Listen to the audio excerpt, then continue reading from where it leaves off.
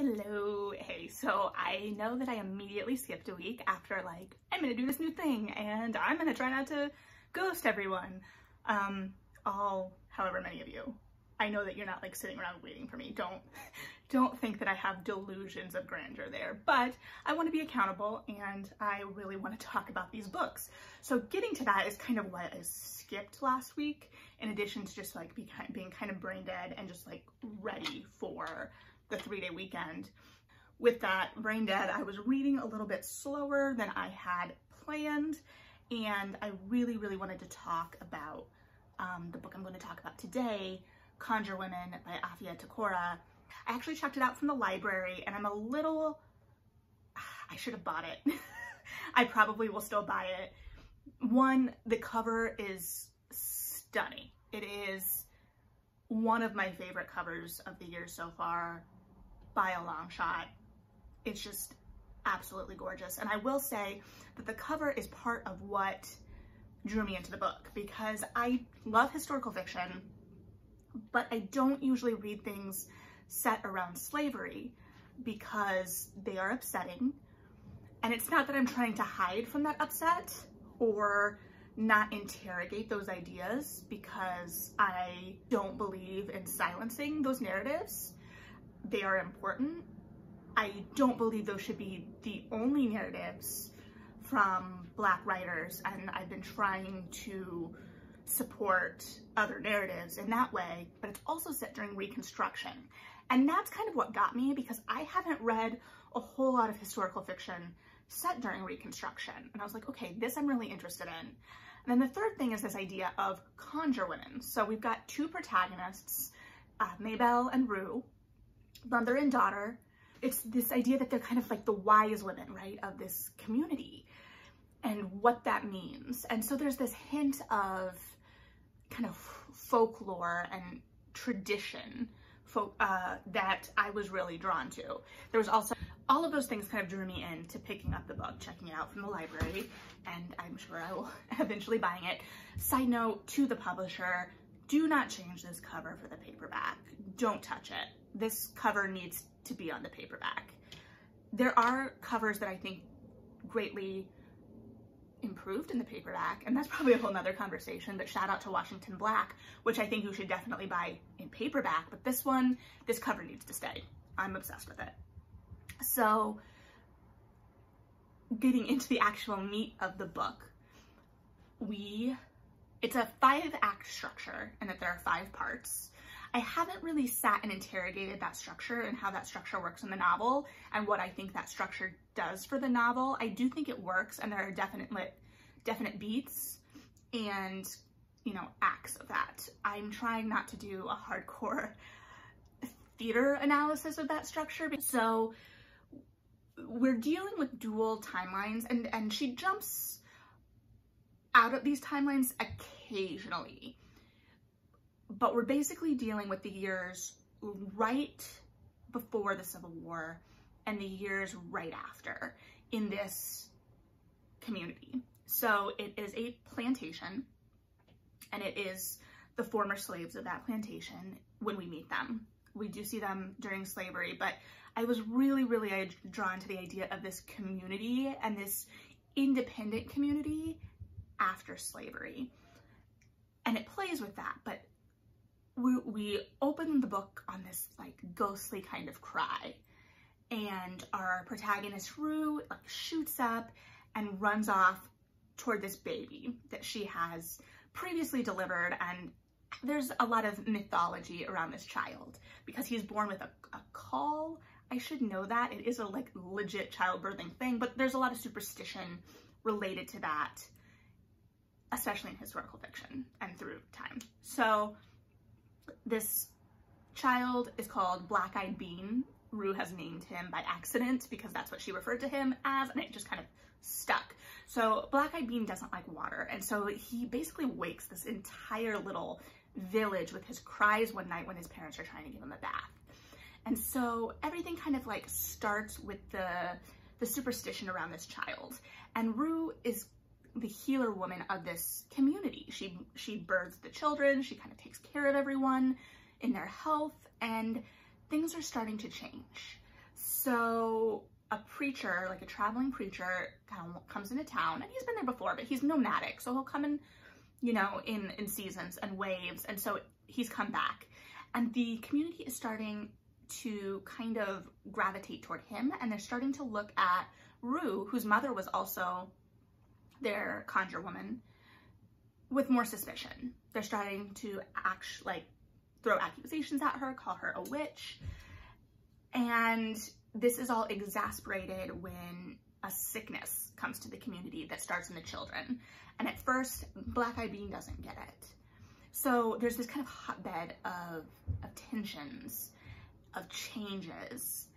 Amidst all of this, we're also starting to see some of the wider world changes. So this community is really isolated, and we're kind of left, they're living on this ruin of a plantation.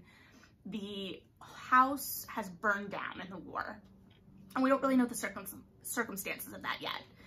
And so as we're going, we start to like go back and forth in time, and we also get to see Miss Maybelle, Rue's mother, who was the healer of the plantation, but really she was charged with kind of overseeing the population of the plantation. She was in charge of, you know, the birthing, but the ugly side of that, because she's presented right as this healer and like almost the midwife of the community. I will admit I let myself become blinded to the truth of that role for a little bit. Obviously you can't forever, but this book has a lot of really awful things. I'm not going to negate that. She doesn't shy away from the awful, but she does it in a very beautiful and transformative way. And it never feels like we are, I don't like narratives that feel voyeuristic in that pain and exploring that pain. And it's not my place to say what's voyeuristic, because how someone else processes their pain is how someone else processes their pain. So I don't know where I'm going with that. I know that like these are all very touchy subjects and very touchy things to talk about. So I recognize my white privilege in that instance. Anyway, okay, so Maybelle. So that's kind of the reality of where she sits in the hierarchy of this plantation, and that changes throughout. And then also we get to see the daughter of the plantation, and I do know her name, but I forgot to look up how to say it, and I am not, you know, versed on Southern Belle names, so I'm not gonna say it right now. You will find out. I will say I was very nervous about her place in the story because I didn't want her to be centered. I didn't think she would be, but I wasn't sure how she played a part. And I think it was done really well in terms of kind of juxtaposing these worlds and both what this, sorry, I'm just playing with an empty pop can, what this historical world has brought for everyone, and what this system kind of demands, what this punishing corrupt system demands. So I loved the way this moved back and forth and how we kind of got more of the complete picture as we went. The tension builds through that. The ending, the ending ramped up. And all of a sudden I was sitting there crying, like, where did this come from? Where am I? What am I doing? The prose was lyrical and gorgeous. It was absolutely gorgeous. There was some imagery. There were just images. There was images of like, in the historical timeline, this is all historical. I keep referring to the slavery timeline as the historical timeline because the Reconstruction timeline is contemporary to the timeline of the book, the main narrative, I should say. Anyway, so Miss Maybelle is helping a slave escape and talks about how she should become a bird, and so she flies away.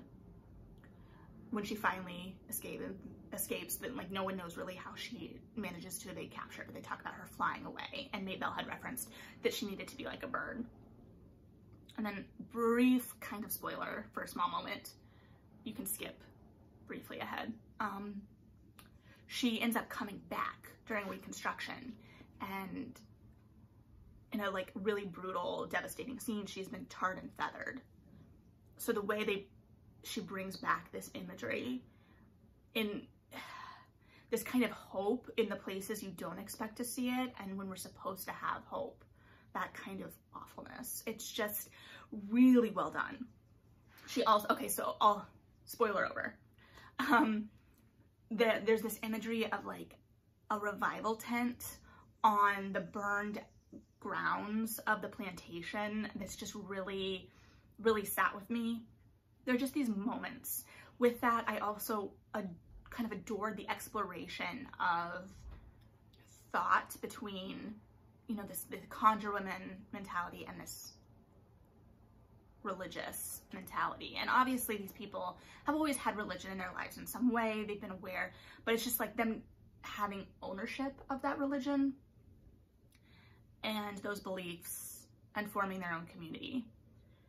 It's just really interesting. Anytime you kind of put up old world ideas with more new world ideas, I find that fascinating. In terms of the Civil War part, it was really interesting to me because, and I keep saying interesting, and again, this was all on the home front, so to speak. And so they talk about like the fear that was kind of instilled in both the women, so to speak, at home and the slaves in relation to the Northern Army. And not all of that was unfounded. Obviously, they talk about, you know, a lot of the slash and burn kind of things that went on.